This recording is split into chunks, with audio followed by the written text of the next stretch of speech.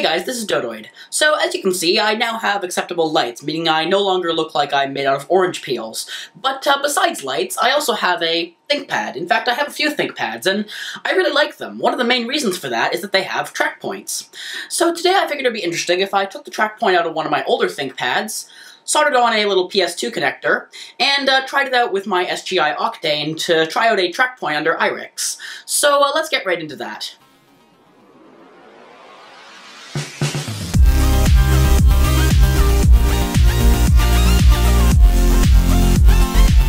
So as you can see, the ThinkPad T23 is taken apart, and that is because I did all of that to get at this, which is its keyboard.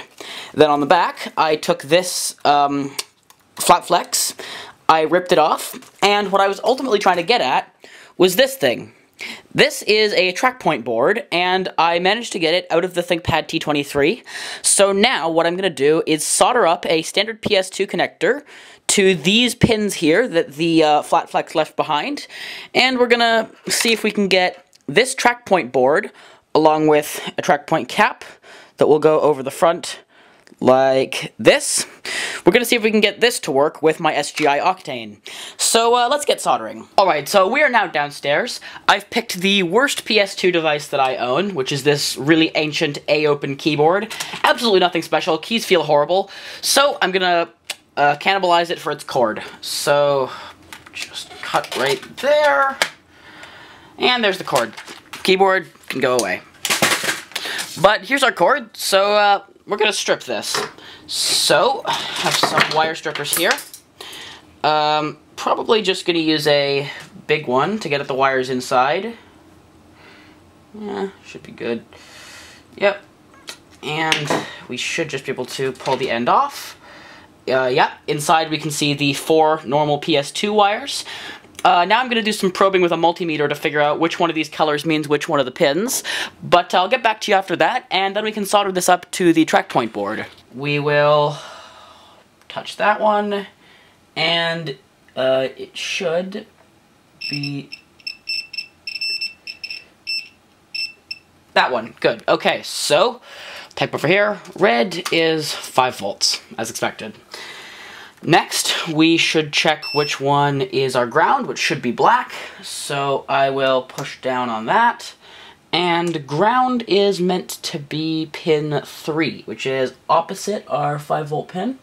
So it should be... Yep, there's our ground pin. So type over here. Black is ground. Okay, now we need to find the keyboard data pin, which is pin 1. So it should be that one down there, and alright, over here, let me guess that's yellow, perhaps. Could be yellow. So, if I touch that, nope, it would appear that yellow is our clock. So let's just make sure. We'll touch green.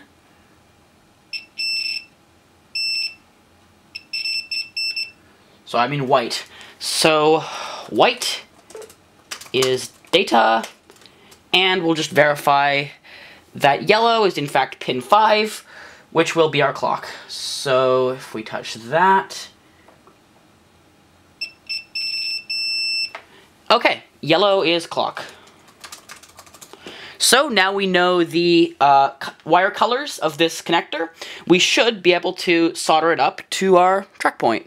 So let's get going on that. Alright, so I've got it in place to solder the data wire. This is quite a small solder pad I'm trying to connect it to, so this could be a bit of work, but...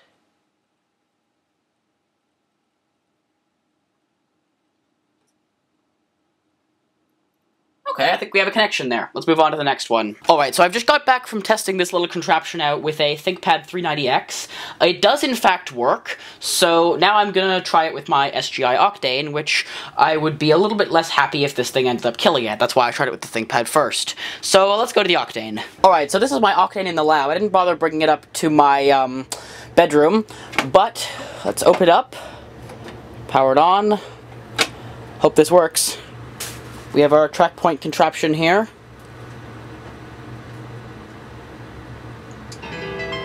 Startup sound. Power on diagnostics.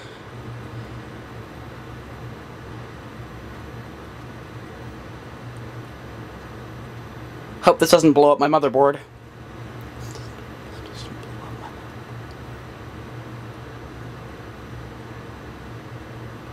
Ah, there we go, it works. Look. There's the cursor, it works. Now it doesn't. Oh, never mind, it's just IRIX starting. There we go, IRIX release 6.5. Alright, so here's IRIX. You can see the mouse is there, I'm moving it, and just like you'd expect, this feels exactly like a ThinkPad TrackPoint. You can even do the thing where you press on it evenly until it stops, and then leave the mouse to drift back. So you can do everything you could with a normal TrackPoint. I haven't wired up clicks, but it's exactly a ThinkPad TrackPoint. I'm using a TrackPoint on SGI hardware. So that's how I modified the TrackPoint out of a T23 to connect to a non-ThinkPad computer, in this case my SGI Octane. Now stay tuned, because I do have more plans for this TrackPoint. But until then, thanks for watching, bye.